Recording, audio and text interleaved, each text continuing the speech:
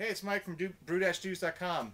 So one piece of temp control is the Johnson A419 digital controller.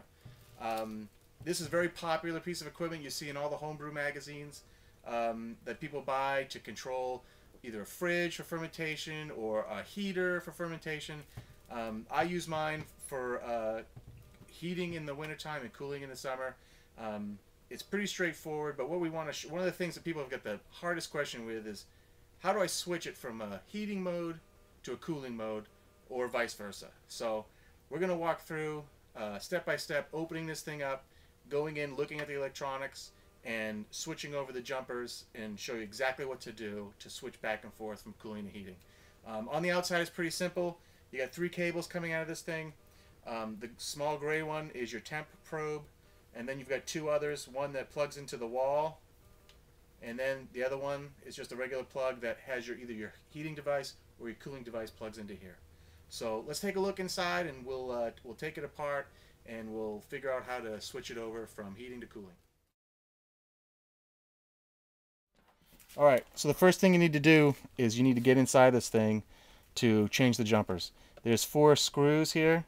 Piece of cake, you just loosen them up. The good thing about these screws is that they won't come out. They're actually kind of fastened in there. So you just loosen them until you feel it all the way loosened up, and you don't have to worry about losing a screw. Okay, we've got all the screws loosened up, and now we're going to open it up. I found the best thing to do is you just lift it up vertically, and you have to be careful because there's wires inside here that attach to the digital display. So if you just lift it straight up and over the top like that, you're in pretty good shape. You can see there are the wires there for the front piece. So you don't want to go too far, much further than that, because you don't want to break the circuit board. Alright, so here's the inside. The parts you need to be concerned with most are these 2 jumpers right here. This is the factory default setting when it comes in the mail. You can see that there are 2 small pins down here, 1 and 2, that the jumpers aren't on. The jumpers are kind of off to the side.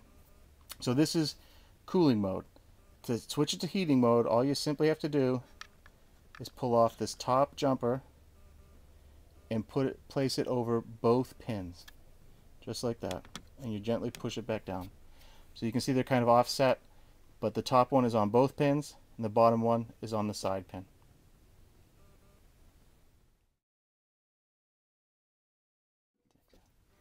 Alright, so we're in heating mode and we want to go back to cooling mode. You just take this top jumper off that's straddling both pins, and you put it back to one single pin.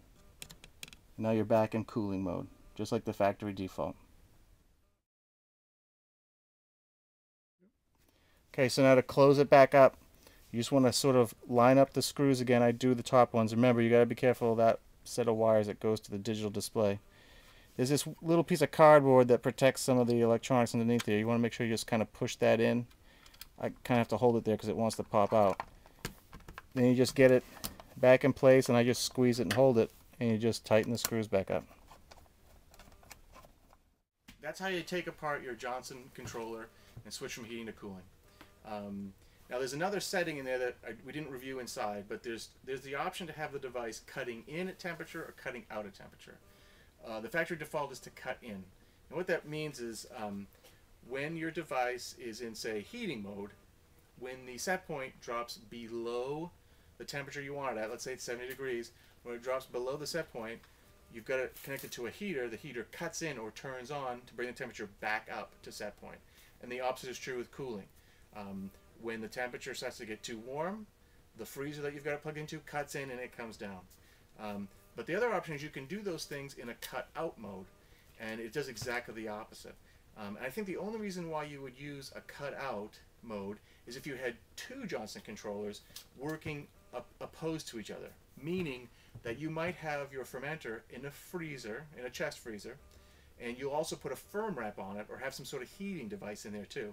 So you really want to try to go for really tight temp control, and you want to have both controllers working against each other. So one would be set to cut in for heating, and one would be cut out for cooling, and that keeps them opposed to each other for really tight temp control. But I just use the one controller. It's always set to cut in, and you can set the differential in there for like 3 or 4 degrees. I've never had a problem thinking I've got too big a swing. So I think just operating with one controller and cutting in for either heating and cooling works just fine. So that's a review. That's tips on how to take apart your Johnson controller, set it for heating and cooling. I hope that helps. Always shoot us more questions. Leave a comment on the video. Other than that, good luck with temp control. Brew on.